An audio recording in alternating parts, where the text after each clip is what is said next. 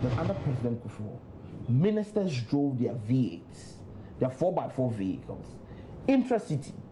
It happened under Professor. Was there a clear directive then? This directive has always been there. It's always been there. It's one of the fine policies that we have in this country that never gets implemented by the political class. How do we reverse this? And that's what I'm saying. That, look, if we don't want to, if we want to call a spade and not be politically correct, which is what I'm trying to do here, and I hope that government could also do same. Let's stop making that a point.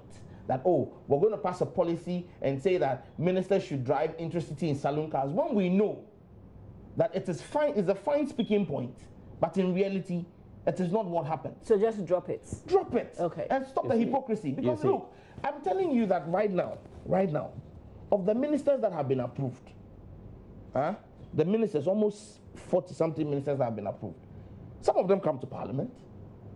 We've seen some of them attending official functions in intra-city, and they've been driving V8s already. And please, to our viewers, when you see a government minister driving a V8 in town, please take a picture and let's tweet it at Joy News.